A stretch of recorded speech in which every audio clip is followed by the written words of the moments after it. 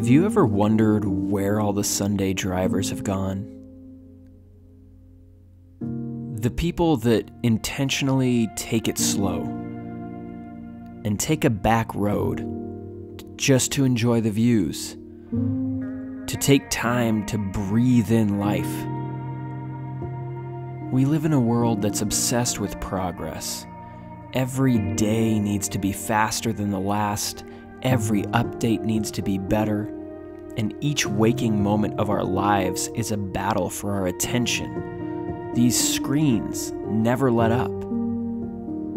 But it didn't always used to be this way. There was a time when things slowed down and the world took a breath, and people took a moment to rest. The machines sat idle and the city slept. And that was the age of the Sunday drivers.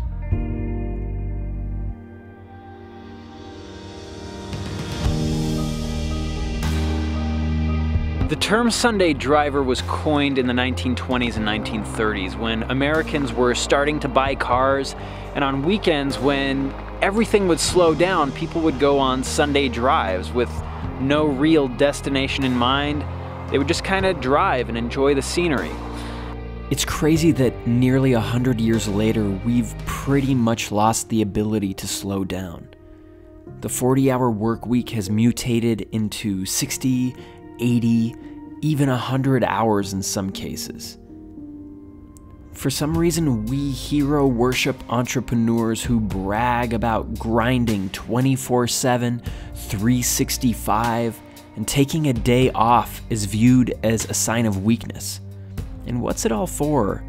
Because the West is fatter, sicker, and more depressed than any other region in the world. So here's to you, Sunday drivers. Here's to everyone who has processed the reality that we're on a one-way trip on this spinning ball of rock. Yesterday is gone, and once today's over, you're not getting that back. So no matter where you are in life, do everything you can to eject yourself from the rat race for at least one day a week. Do more of what makes you feel alive. Do more of what matters. Hey, you guys wanna play in some leaves falling from the sky? Spend more time with the ones that you love. Spend more time smiling and more time spreading joy. Because 100 years from now, when they've coined the phrase that they're going to use to label our generation, people are gonna talk and wonder why we didn't spend more time doing what actually mattered. Because in 100 years, the only thing that will actually have mattered about your life is how much you enjoyed it. So put the cell phones down and have a real conversation with good company. Get outside and rekindle your sense of adventure. Explore. Spend more time soaking up the beauty of the earth. It's free and available to all of us to enjoy while we still have time to do so. Because all of us are moving slowly towards the inevitable moment when the steady march of time closes our eyes and ends this phase of our journey forever. And that's okay, because we're not meant to be permanent.